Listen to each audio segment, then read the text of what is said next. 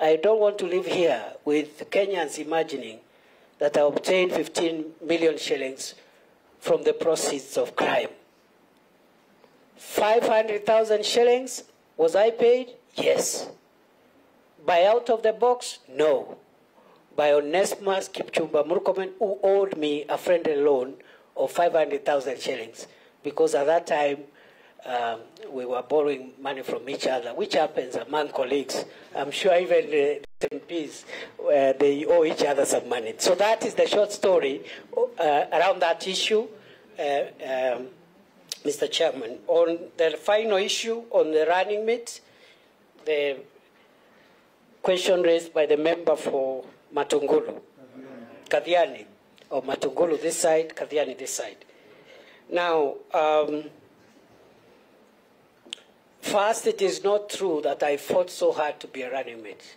That is not true. What is true, Mr. Chairman, is that I was fortunate to be on the short list of 6 members of my party who were being considered to be running mates for President William Ruto.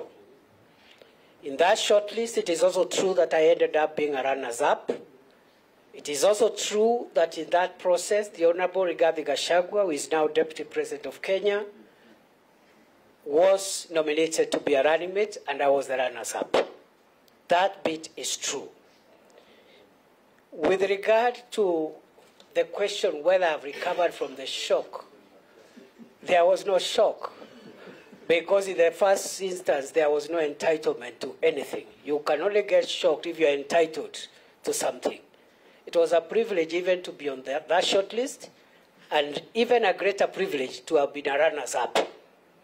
It is also true, Chairman, that I did a press conference 2 days later after that process, and I said 2 things, namely that I'll take a break from elective politics, which I did, and 2, that I will not be available for any appointive office during my break. That last bit, I have since reviewed that position after persuasion by my party.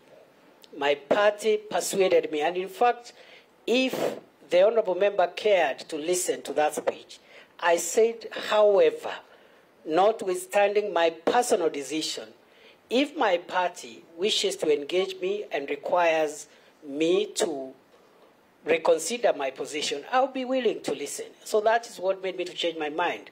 Otherwise, it is true what he has said, but there was no shock. And finally, Mr. Chairman, I have no problem submitting to authority. That is the easiest thing. And therefore, my friend Rigathi Gachagua, who is now the Deputy President of Kenya, is my boss. And I have no problem whatsoever working with him and under him, together with President Uhuru Kenyatta, together with President William Ruto. Uhuru Kenyatta is the former President of Kenya. I also served under him very well until he threw me out for no reason. So I'll be more than happy to serve under President William Ruto, Deputy President Rigathi Gachagua, all my colleagues, all arms of government, and I'll be a humble servant of Kenya, the people of Kenya, and there is no shock, there is no nothing, there is nothing to discuss. Thank you.